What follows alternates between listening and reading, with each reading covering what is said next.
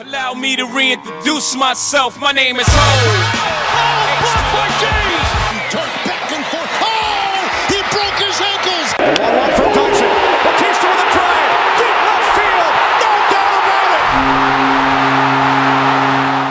it. Mile High City. What's up, Denver? It's your boy B. We in the mountains, man. It's Rob. What's going on? Goddamn, my name's Mike. What's up, y'all? One fucking week. And Big Fangio is going into his third year as head coach for the Denver Broncos, and he's tired of waiting on players like Drew Lock to develop, so he went ahead and traded for Teddy Bridgewater to surround him with some really good playmakers on the offensive side of the ball, but really a very stout defense and some really elite players on the defensive side of the ball. Let's talk about some of their additions. And in the cornerback room, they added Kyle Fuller, Ronald Darby, and obviously they drafted Patrick Surtain. That's a really good cornerback room they got going, got brewing in there. Like I said, they already traded for Teddy Bridgewater. They got offensive tackle Bobby Massey. Cortland Sutton's back, which is big time for that wide receiving core.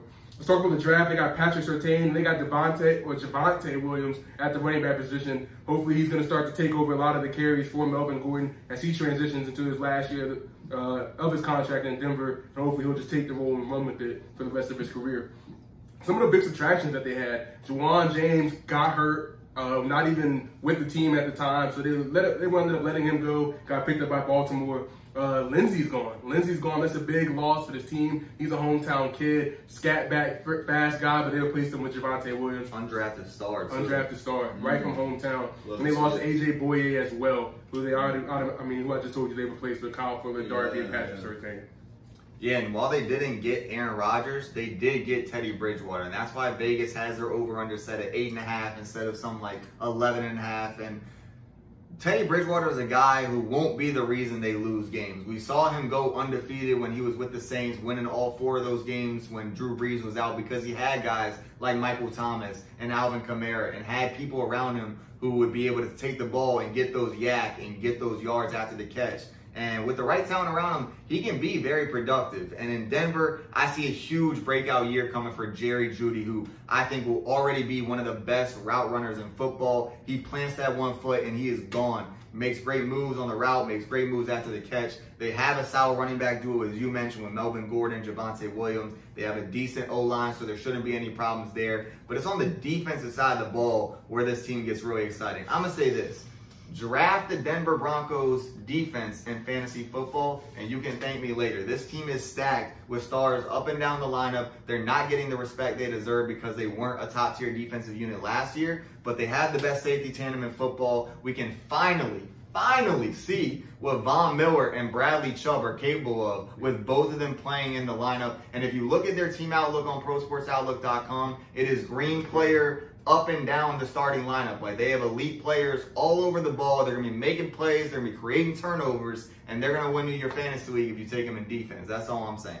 That's really good. Go ahead, Brian. That secondary is fucking insane, bro. Their 4th best corner is Ronald Darby. Their 5th best corner is Michael Ojemudia, who started almost all of last year. He's a former 3rd-round pick from last year as well. Like Rob said, they got elite players throughout their whole defense at every single level of the ball. This defense is one of the most stacked defenses I've ever seen, at least on paper.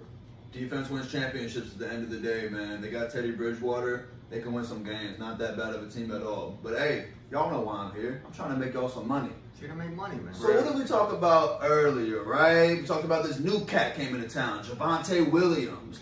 We also talked about how Melvin Gordon's in the last year of his contract. And y'all know what I say. The tread on them damn tires. They're going to run Melvin Gordon to the ground. If he stays healthy the whole year, they're going to run him to the ground. They're going to say, bro, go do your thing. They want to keep Javonte Williams for the future. This team right now, they got Teddy, like we said. He might just be a one-year guy. Who knows? Regardless, you want to have that good back for the future. So I'm going to go ahead and tell y'all, Javonte Williams, I think he's going to be a good player for his career. Not saying that, but we're going to go his under 775 rushing yards. You got Melvin Gordon at the 1. You got Mike Boone coming in at the 3rd string, who's a very solid backup guy, to be honest. They paid him, too. Like, hey, we're paying you to get some carries, so he's going to get some touches, too. There you go. Javonte Williams is getting probably the least amount of money on the whole entire running back tandem, then, if you think about it. So they don't want to run him. That's just a fact. You don't want to run him to the dirt. You really don't want to do that. And on top of that, like we talked about, they have a really stout receiving core, so I can see them being